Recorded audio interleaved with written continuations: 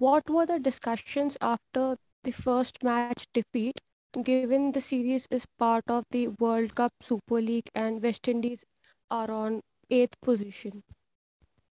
The conversation was generally about not to get our heads down. Yes, we've lost the match, and it's a short series, 3 matches. But more around picking the positives from what took place in the game. Although we lost, there were still positives, and it's just about how we plan to bounce back and come back stronger in the second game.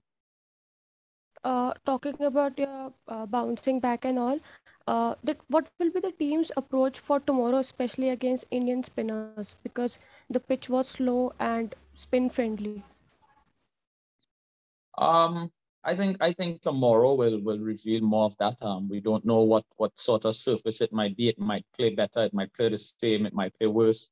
But one game plan that we have sort of have a blueprint for no matter what is to just be positive and get ourselves in proper positions to play strong scoring shots.